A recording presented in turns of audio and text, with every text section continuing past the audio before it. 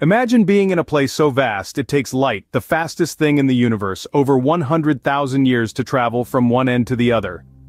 Welcome to the Milky Way, our home galaxy, a swirling mass of stars, dust, and gas, so large that it's hard for our human minds to truly grasp its size. Picture a disk, a flattened sphere with a diameter of about 100,000 light-years. That's the scale we're talking about. But the Milky Way is not alone in this cosmic dance, it's just one of an estimated 2 trillion galaxies in the observable universe.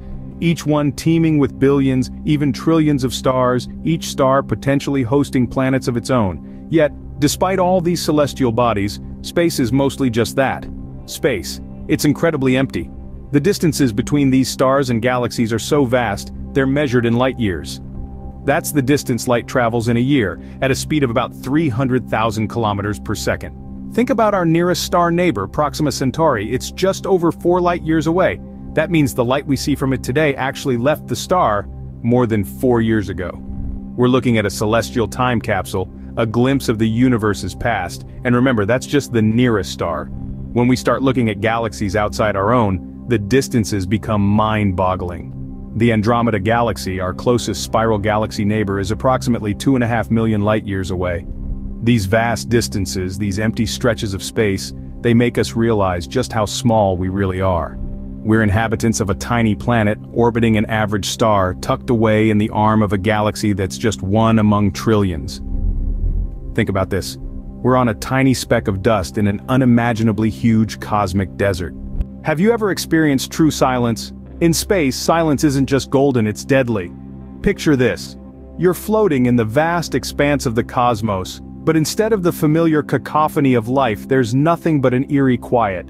This is because space is a vacuum, devoid of a medium for sound waves to travel. On Earth, sound waves move by vibrating particles in the air, water, or any other substance. But in the cold void of space, there are no particles to vibrate. No vibrations, no sound. Now think about how this impacts communication. Astronauts can't simply shout to each other like we do here on our home planet. Instead, they rely on radio waves, which can travel through the vacuum and carry information from one point to another. It's a chilling reminder of the isolation that comes with exploring the final frontier. In space, no one can hear you scream. Bullets are fast, right? How about a cosmic bullet traveling at 1.3 million miles per hour? Now, that's a speed to reckon with. We're talking about cosmic rays, essentially particles accelerated to near-light speed by some of the most energetic phenomena in the universe. These cosmic bullets are not your ordinary shooting stars. They're high-energy protons and atomic nuclei, zipping through space at a staggering pace. Cosmic rays, despite their name, are not rays at all. They're physical entities, subatomic particles that have been fired off from distant celestial bodies. Imagine a particle smaller than an atom, packing a punch with the power of a fastball thrown by a major league pitcher.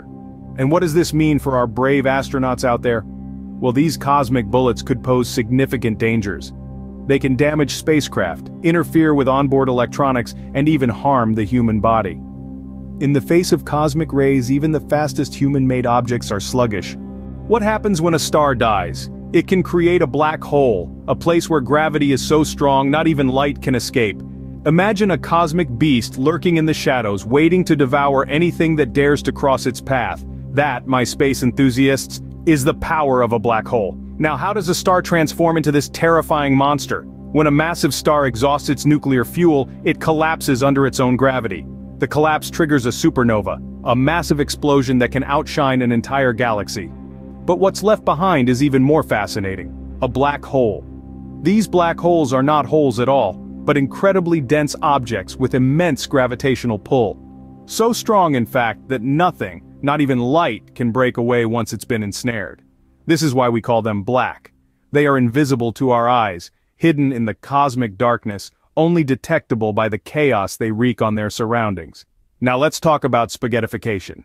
Yes, you heard that right. It's a real term in astrophysics. If you were unfortunate enough to fall into a black hole, the immense gravity would stretch you into a long, thin strand, much like a piece of spaghetti. This is due to the extreme gravitational differences at each point of your body. Your feet would feel a stronger pull than your head, causing you to stretch out.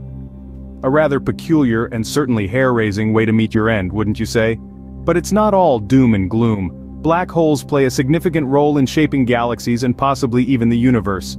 They may be the key to unraveling the mysteries of the cosmos, a testament to the infinite wonders that lie beyond our reach. Black holes are the ultimate cosmic monsters, seemingly defying the laws of physics as we know them. Yet they are an integral part of our universe's story, a chapter that we are still striving to understand.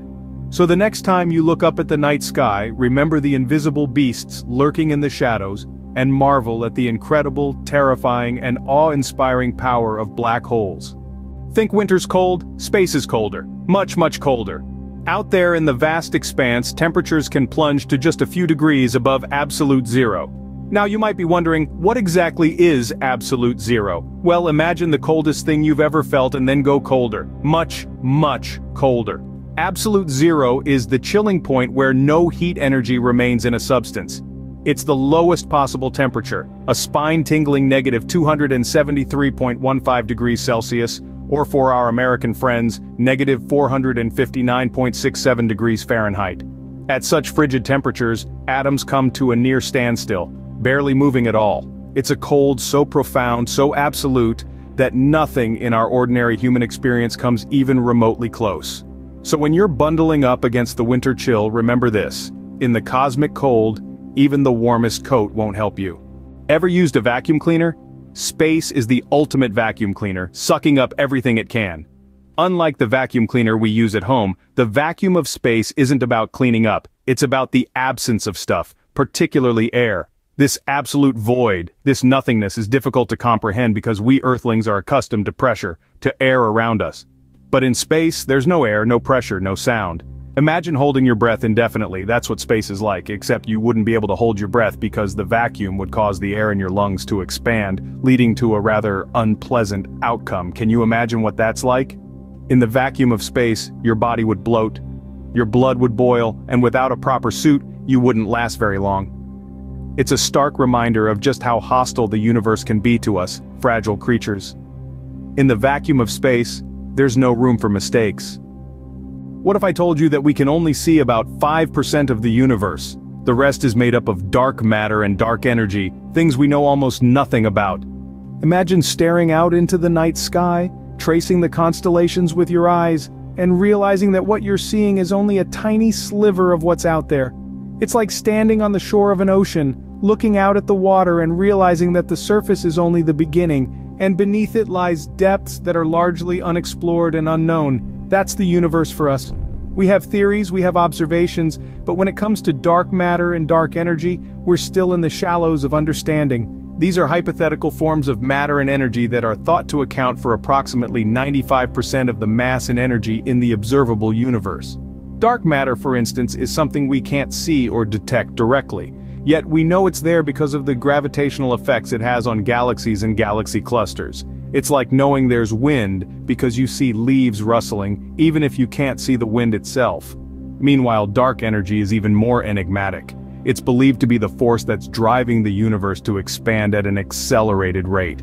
It's as if the universe is a balloon that's not just inflating, but inflating faster and faster as time goes on. These are concepts that challenge our understanding of the universe and our place in it. They remind us that there is so much we don't know, so much we can't see, and yet so much we are a part of. From the smallest particles to the largest galaxies, from the seen to the unseen, we are intertwined with the cosmos in ways we can't fully comprehend. Dark matter and dark energy are just two of the many mysteries that make the universe a fascinating and humbling place to explore. The universe is full of mysteries and we've only just begun to scratch the surface.